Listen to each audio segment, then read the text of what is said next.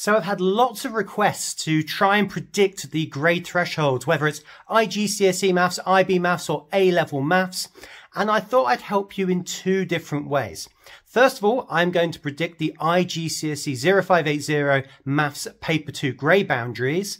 But I'm also going to give you the skills in this video to actually predict the other exams for yourself with the help of a handy spreadsheet, and I'll talk you through exactly how it works. Feel free to download this spreadsheet down in the description. Please do download it. Do not ask for shared access because you want to take that copy of the spreadsheet and then mix around with some of the different results so you can try and understand exactly what's required to get that particular A grade boundary, B grade boundary, and so on. Right, let's go over to my computer and get started. Okay, and this is my grade thresholder predictor spreadsheet. So I'm going to go through my analysis here for IGCSE 0580 Maths Paper 2. This is variant 2 as well I'm going to focus on. And you can use exactly the same process to predict for A-level and IB Maths as well. So what I've done, I've got the 2023 paper from last year. And what I've done is put all the different marks for each question. So remember, it is out of 70 here.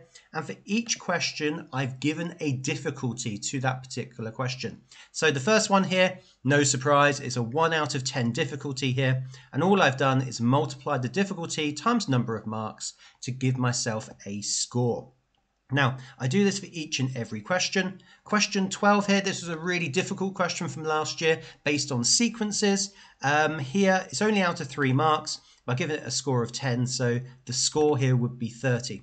The idea of doing this is that it weights it. So if you have a big question, which is very difficult, that's going to make the whole paper difficult for the grade boundaries.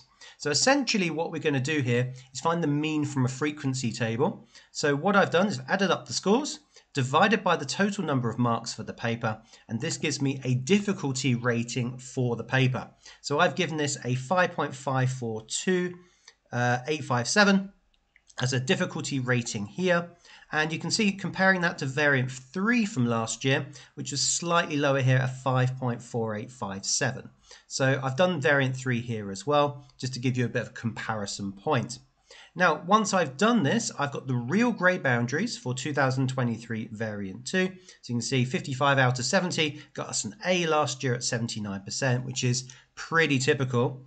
And what I've done is I've taken a magic number. Now, the magic number comes from taking the rating times the grade boundary. Because essentially what I'm doing here, and actually you did this in the IGCSE exam, is we have an inverse proportional relationship. That is, as the rating goes up, as it gets more difficult, then the grade boundaries should become more friendly. They should go lower. That's the relationship I'm taking here. Again, I'm making this quite straightforward. Again, the subjectivity, of course, of the difficulty is also something to consider here.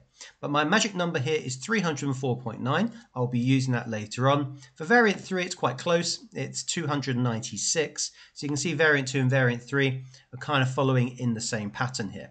Now, what I've done is for 2024, so the prediction for variant 2, I've done exactly the same process. I've labeled all the different marks for the 24 questions this year, and I've put a difficulty for each question, creating my score, and then I can add them together.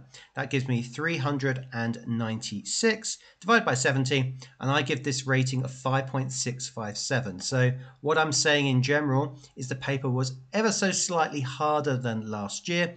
You may agree, you may disagree.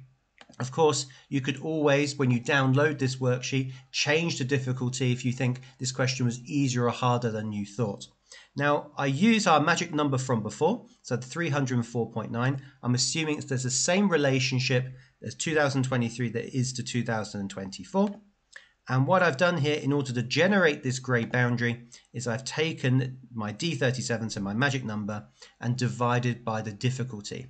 This has given me the A grade boundary here of 53.9, so that would be at 54 or 77%. So what I'm predicting for the paper 2 specifically is that the grade boundary will be at 54, and not at 55. So pretty close to what it was last year, but again, not much change. Now, of course, there are external factors to consider. The leaks do have some kind of effect on the grade boundary. This could then creep up. That is certainly possible, but I'm going to predict here that the A grade boundary is going to be 54 out of 70. Once we have the information for paper 4 and the A-level papers, we can do exactly the same process. But I'm giving you these tools, so when you have that information or you remember that information, then you can put it into the spreadsheet and it will give you a fairly good prediction of where the grade boundaries will be. Now, if you're wondering how good my predictions have been generally speaking, then check out the video in front of you, because actually you'd be surprised how well my predictions can be.